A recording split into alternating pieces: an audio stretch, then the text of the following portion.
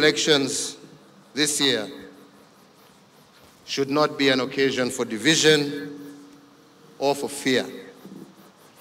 Rather, it is a time for all of us to reflect on both the challenges as well as the opportunities of this blessed land of ours, and for all of us together to strive for integrity in our leaders, but also in ourselves as citizens.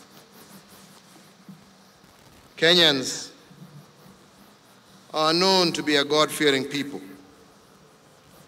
And yes, we do belong to different religions, different denominations, but we are all bound by our common belief that we all sin, we suffer, and that we can repent and be reborn. We have hurt one another on the basis of nothing more than the languages we grew up speaking, and we have allowed ourselves to be divided by leaders who also lack integrity.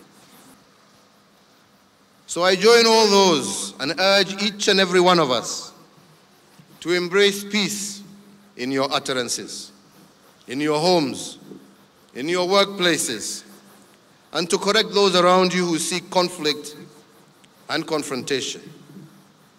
Indeed, as president, as well as a citizen, I promise to do my part, to do everything that I can to ensure that peace prevails in our nation. And we need an environment that is predictable and not subject to the whims and winds of politics. Indeed, as is written in Matthew, by their fruits you shall know them. My responsibility is to all Kenyans, even those running against me in August. As I urge each and every one of us to be a peace promoter, let us aim to demonstrate to the whole world on August 8th, 2017, that we as a nation have come of age, that we are a peaceful people, a stable nation, despite being a nation of many tribes and different religious faiths. We know for a fact that we all pray one God. Viongozi wa kesho ni vijana wa leo.